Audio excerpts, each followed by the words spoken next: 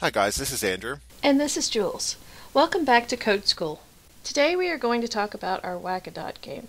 This game is similar to the carnival game Whack-A-Mole.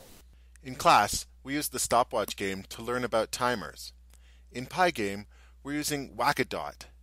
In this game, a dot appears in a random spot, and the player has a limited time to click the dot. The sooner they click the dot, the more points they get. If the timer runs out, they get a miss.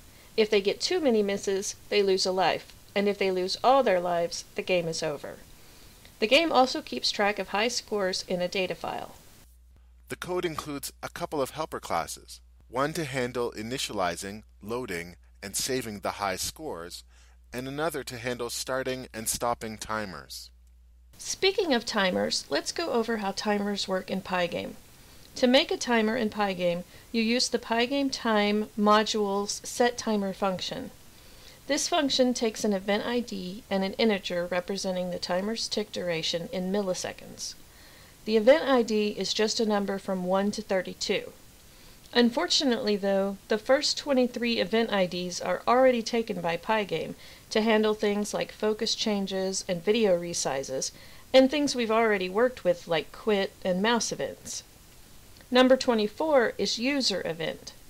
To make sure we don't use any of those ID numbers to create our timer events, we just use Pygame user event plus a modifier we called base, and then added a number to that. We didn't need to start at 26, we could have started with 24. And obviously this approach won't work if we want to create a bunch of timer events since we are limited to only 32. In the future, we will be addressing this and showing another way to do this, but for this simple game, this is sufficient.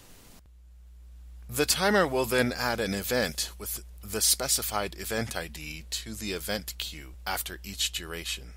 You can stop a timer by calling setTimer again, passing the same event ID and a duration of 0. Once you started a timer, you can check for the timer event just like you check for other types of events. Then you handle the event as you would any other. Each event ID can only have one timer at a time. So if you change the duration of a timer, again using setTimer, you don't need to stop it first. Just change the timer events to a new one, and the system will start creating events with that event ID using the new duration. Being able to create our own events really opens up the customization that Pygame allows. Now let's take a look at this game in action. When we first start it up, the first timer event, Screensaver, is started. This will cycle back and forth between the title page and the high scores page.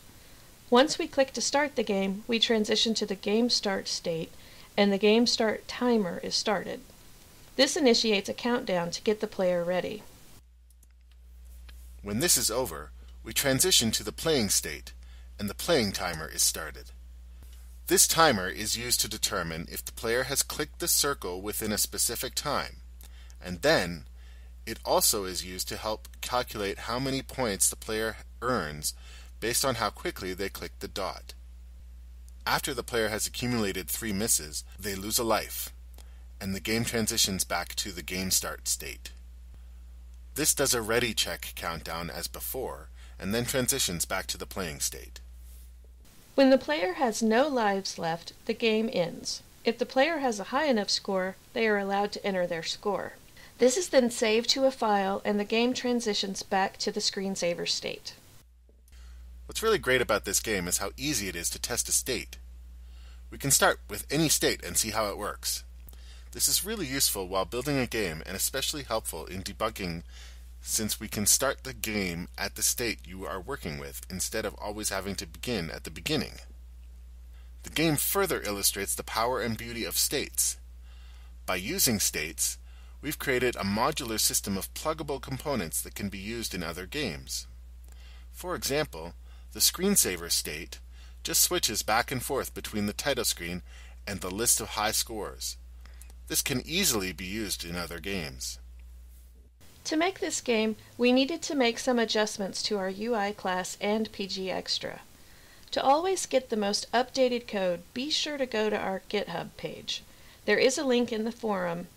We've changed the folder names on GitHub to help you find the code you're looking for easier. The code is in the code folder instead of videos. Inside that folder are folders for each video we've released by the name of the video subtitle. For example, today's video is titled Timers, so you can click in this folder for the code we are using today. There is also a folder called Utilities.